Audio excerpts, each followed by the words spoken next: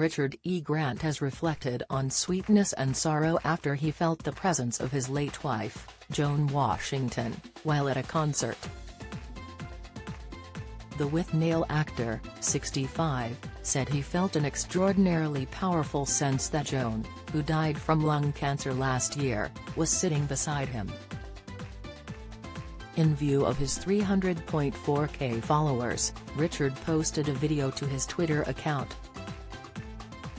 He was sitting in an empty theater, smiling as he spoke to the camera. "I've just had the most extraordinary experience in the middle of a concert," he said. "I have an overwhelming sense that my wife was sitting right next to me, which of course is incredibly reassuring. And yet, she's completely physically absent," he added, smiling. Sweetness and sorrow. Alongside the video, he wrote, "Extraordinarily powerful sense that my wife was sitting next to me during this classical concert.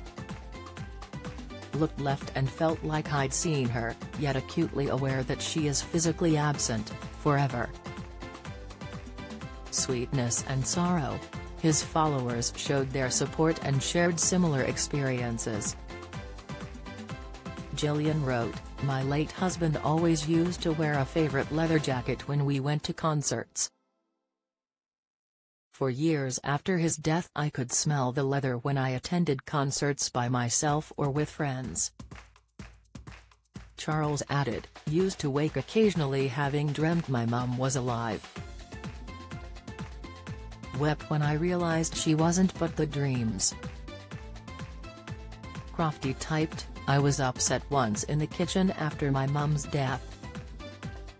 Sat on the floor and had a little cry and felt like she held me. Sick, weirdest feeling.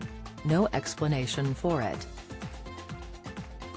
No, she wasn't there, but I could swear she was." "Know exactly what you felt." 20. "She is absolutely with you," replied Claire. "That's her sharing a lovely moment with you and letting you know she's okay, she's there for you and she enjoyed it. Our loved ones are never gone, they're just round the corner." Joan died last September aged 71, just 8 months after being diagnosed with stage 4 lung cancer. Richard announced the sad news with a video of the two of them dancing together. He said, since her stage 4 lung cancer diagnosis 2 days before Christmas, she was accepting, clear-sighted, sanguine and totally without self-pity. Richard praised the oncology team at the Royal Marsden Hospital, NHS nurses, Price's Mill Surgery and Longfield palliative carers from their beyond exemplary work. "It's been my privilege to be by your side, sharing our last 8 months together, enabling us to say everything we possibly wanted and needed to, so that when you asked Olivia and me 2 weeks ago to let me go, we unequivocally said yes." The couple had got married in 1986 and share a daughter, Olivia, and a stepson, Tom, from Joan's previous relationship,